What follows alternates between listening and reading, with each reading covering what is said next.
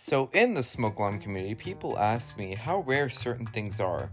So I'm going to try to help answer this question to you in the simplest way possible. So obviously we have two sides of the community, one being vintage, one being modern. A lot of the time modern enthusiasts don't know a lot about the vintage devices, while the vintage enthusiasts outright trash the modern ones. Understandably. I'm in both sides of the community at 100% and appreciating the evolution of different smoke alarms. But that's mostly besides the point. If you don't know how to categorize an alarm that you find in terms of home searching, buying alarms off eBay, or just going to your local Home Depot, Lowe's, or even a restore or junkyard, I'm going to help you the best I can. I will strictly be talking about smoke alarms only, avoiding any kind of system detectors linked to either a security system or a fire alarm system. Examples like these can include these ESL 445 and 449 series devices, or System Sensor i3 or 2400 devices. Those are just examples that I have in my collection to show you. Anyways, let's begin. So our main categories will be common, uncommon, rare, ultra rare, and nearly extinct. And also an extra category for the modern alarms still being produced today, which I don't have a creative name for, so I'm just going to call it modern. Which in this case I'll just get it over with. So obviously there are the alarms like the CanSystem IBA or First Alert SC9120B as two very common examples. Smoke only variants can be seen here along with the CO only variants. So in the simplest terms, you can really consider these in the common category. However, when you are home searching, you'll find a lot less of the P4010 series along with these P1210s. Not these P1210s, the first gen P1210s. Speaking of, anything with a new logo can be considered rare. For now, at least. Since Kidda and First Alert just changed their logo on their devices, no, I am still not getting used to the new Kidda logo. It makes them a lot harder to come across, or even new designs like the Kidda 900 COA. Probably shouldn't have mentioned that thing. But depending on how you view it can vary. That's why things still produced today is in this modern category. Now let's actually get started with the actual categories. Let's start with common. My view on this category is to focus on things discontinued but still very easy to come across. These include the FireX FADC, unless it has black text on the back meaning it's a very late model. Similarly to the FireX ADC, the First Alert 4120B and most similar devices made in the 2000s can be found a lot more. Kidda 0915 and 0916 can be found here in this era too. 1275s and 1276 are also very common here. The Family Guard FG888D and First Alert SA67Bs and Ds actually can also easily be found. In fact, you'll see a lot of these on eBay. A major part of your childhood. The Kidda CanSystem B can also be in this category. Notice how lots of vintage models are being omitted, and let's be honest, everyone knows these models that I've mentioned so far. You could also argue that the 2nd gen 86 RACs can be hard to find, and to be fair, they are annoying to find on eBay, despite them being one of the most popular 90s vintage smoke alarms out there. Yes, I said 2nd gen. I'll be coming back to the 86 RAC topic later. For now, let's just move on. Now we have the uncommon category. This is where a lot of people hit me personally. A lot of the time when someone sees a vintage alarm for the first time, they're probably going to say, "Oh, that's so cool, it's probably the rarest smoke alarm known to existence." They probably just said it's rare and maybe even over-exaggerated when in all reality you just found your first FX1218. Now, the FX1218s are only in here. They're not common, but not rare. They're difficult to come across on eBay, of course, but easy to find when home searching, as from what I've seen a million of them. A similar scenario can be found with the BRK 1839 BRK 1839 series devices, aside from maybe the 1839 ACI, which is a tad rarer. Heck, even the BRK 769 ACI and 4919 can be found pretty quickly, but not the easiest grabs on eBay, especially the 769 ACI. I seem to come across more of those than the 1839 ACIs, as long as you have the specific date filters applied. Even the SA150 LTs can be found pretty often. Other models having the opposite scenario, being easy to find on eBay, are the First Alert SA90LT, SA88, BRK83R, Firenetics 0905, Jameson CD1, and even those Snoopy ones I see sitting on eBay that literally nobody cares for. But if you're looking to start collecting vintage stuff, this is a good start. Usually these more common listings will remain inexpensive, and as for going forward, be prepared to spend a lot on alarms in the next category. Rare. Detector inflation is a problem in the smoke alarm community and goes for a lot of rare devices. They are a lot harder to find but still acceptable to come across many times. This can go with pretty much most of the Sears units, which are very commonly overpriced. For example, the 350.57045 I got costed around $65 for my mom. And that Sears is actually a rebrand of the Firenetics F900D, first generation, which belongs in this category as well. Some rebrands will sometimes stay in the category since they're basically the same unit, if not rarer, like take the two I just mentioned. Out of my past experience, I seem to find more of the original Firenetics model than the Sears model. The Kita 2070, specifically True Senses, can be put here in this category as well.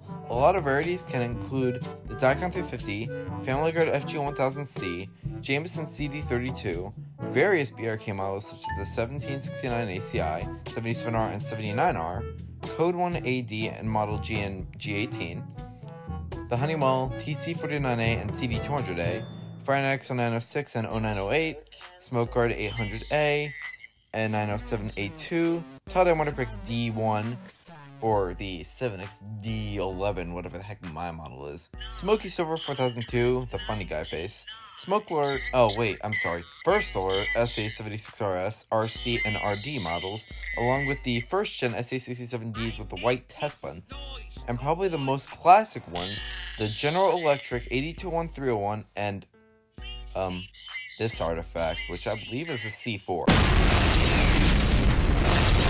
That's just to name a few, and if in Canada things may be a bit different, you'll have stuff like the Norton TR88, Guardian FB1A and FRU-2, American Sisters COS 2010. As promised, the first gen and third gen 86 RACs also belong in this category. Oh, that's weird. It does code 3. Of course, there are other rare alarms out there, but these are the most basic and original ones that people may know about easily. However, this isn't the case with the next category. Let's take it up a notch. Now we have the ultra rare category, pretty much the rare stuff on steroids.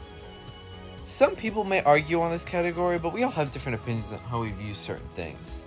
So it's okay if you have a different opinion. Anyways, the D2. Y'all know how rare the D2 is, right? Never heard of it?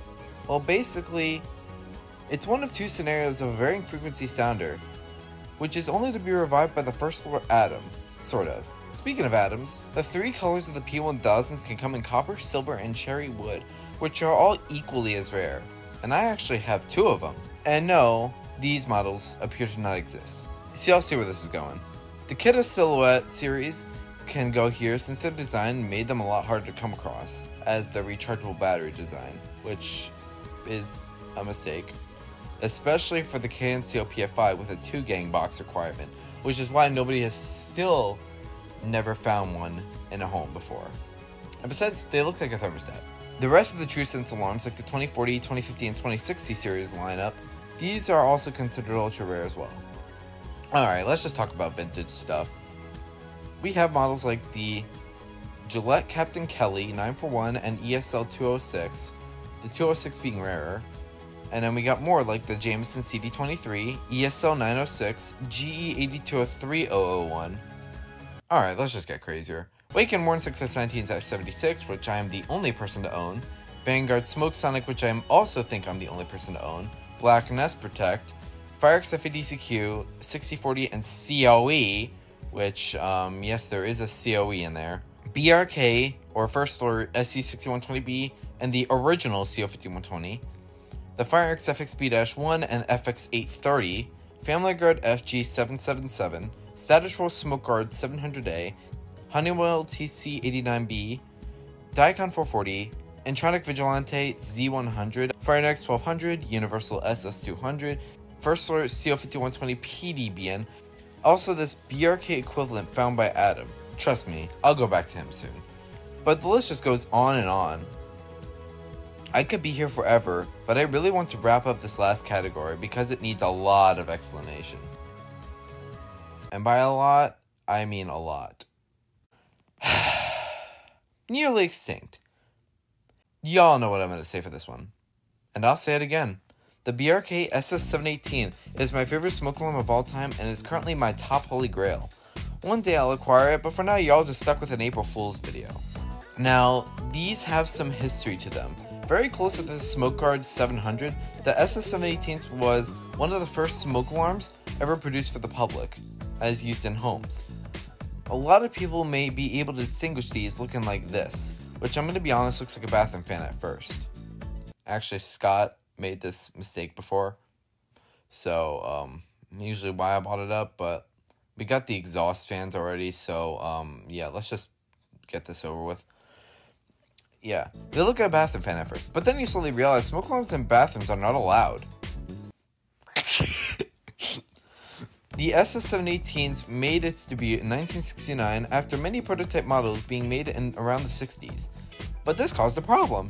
Take a look at this ad. Notice the pricing on these being worth the same amount as buying a freaking Nest Protect in 2023? And remember, this was back in the late 60s to early 70s. Pop this regular price in an inflation calculator and you get a price of $957.18. That's the equivalent to 8 brand new Nest Protects. Only the wealthy can buy these Nest Protects in modern day. This is why the SS718s are nearly extinct. Nobody can afford them at all. Now these received a slight upgrade in around 1973 using a plastic shell instead of the straight up metal ones to hopefully reduce costs, at least that's what I think it is. Similarly, the BRK SS749 and SS74R was a very similar case to the SS718, but this caused another problem. Take a look at this ad about the SS749. Oh, yeah, the irony of a smoke alarm starting a fire. The funny thing is, Kid has more recalls than you. Okay, but back to this. They actually started a fire kind of like the TC49A? Really? They started fires too? Anyways, these are recalled shortly after their production, making these nearly extinct as well. Now, I've been talking for a while, but there are more factors contributing to the near extinct category. And that is the rebrands of the SS718 and SS74R. Oh yeah, you guys saw this coming too. You guys have maybe seen a short video of mine on this topic about the SS718 rebrands, which is basically 15 seconds long. Like this Ademco, which looks like literally a round version of the original BRK model. Oh yeah, Adam found this too. Here is an ad. We also have this Pyro Sentinel that I found actually on my 1000 subscriber special, and this Magnevix one, which I'm not really entirely sure about, but I know Elyse Horvath owns it. And as for the SS74R, there is the Sears one that BA&F Vintage owns. Not much to say here though. And before finishing up, I might as well talk about the never seen before alarms. Well, originally never seen before until Adam somehow finds them and gets praised for it while I over here get manualed. This Elco model is the first and only known to exist. Here's an ad for like the 10 millionth time this video. We also have alarms like this Unitech UT-312A, which, yeah, SCR Safety is still the only known person to have one. Yes, I wanted to mention that because he still hasn't made a video on it, and I actually kind of want him to make one on it. I hope to expect a video soon. And also this Westclox with a test button, which Adam also found. And at my home turf, Long Island, New York, he ends up finding one of these Presto smoke sirens, which I still cannot believe he found something nearly extinct in my area. Oh wait, scratch that. He finds two! And also take note of this gray Lifesaver Edward Scout and what appears to be a prototype SA76RS. Now his luck pretty much got completely off the charts, and N. Lind even gave him a shout out. We were all so proud of Adam that day because this is like a huge turnaround for the community. Oh yeah, callback to when he found a freaking SS718. I win. P3010. James!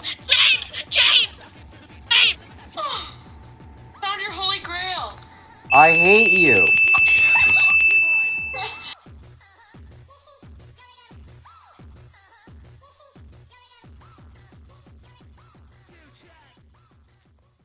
So that was the video. This is my first time working with a script, and this took me a day to write actually. And since I had some time during spring break, I had the opportunity to make this video. Hope this may give a better understanding of the rarities of some smoke alarms depending on... Some car just popped bubbles. I don't know if it was a familiar person.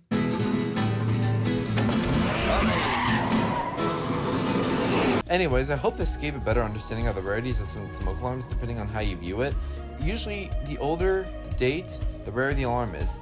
From the SS718 to the 1769 ACI to the 1839N to the 86 Raccoon to the 4919 to the 9120B to the PLEASE SEE MANUEL. Okay, you could tell it's getting more common by the year. Like, let's face it. And in the future, we will have things like the Kidda 900 COA. I really gotta stop bringing that smoke alarm up. It's a big disgrace. I don't know why it was released to replace the IBAs. During my scavenging, I ended up finding the classic 60s BRK logo, so enjoy.